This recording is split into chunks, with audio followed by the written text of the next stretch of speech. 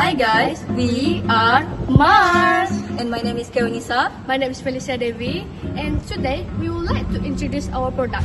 Before we start, I would like to tell a story what inspired us to create this product. Last year, agricultural science students in our school faced a problem where the chickens that they raised were attacked by dogs that were wandering around our school. When we heard about this, we decided to find causes for these incidents. And we were shocked knowing that there is lack of smart security system around the chicken coop, and some of the owners cannot monitor their chickens all the times due to school activities and co-curriculum activities. That's why we decided to create this product. And our problem statement is, how do we ensure that the chickens that students raise will safe from predators? And our product aims to enable remote monitoring so that owners can monitor their chickens anytime and send instant alerts to the owners anytime. And my friend here will explain how our product works. So here's how our product works.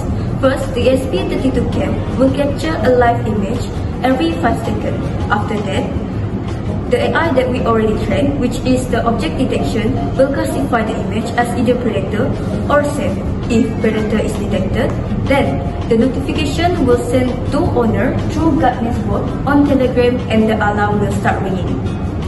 My friend here will do the demonstration. First, she will show a picture of them to the camera. As you can see, when our AI detects the snake as predator, it will send notification to GuardNest bot and the alarm will start ringing.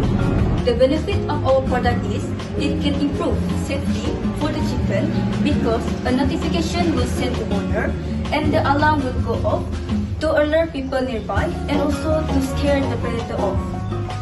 Last but not least, our product is of course low cost and affordable because we only use a simple camera like ESP32 cam which only cost us 38 ringgit. For our future improvement, we want to make the cam can rotate so it can monitor the chicken coop without any blind spot. Lastly, we want to make the AI not only can detect predator but also can detect an intruder. That's all from me. All in all, our product supports SDG number 15, where we have to protect chickens from predators.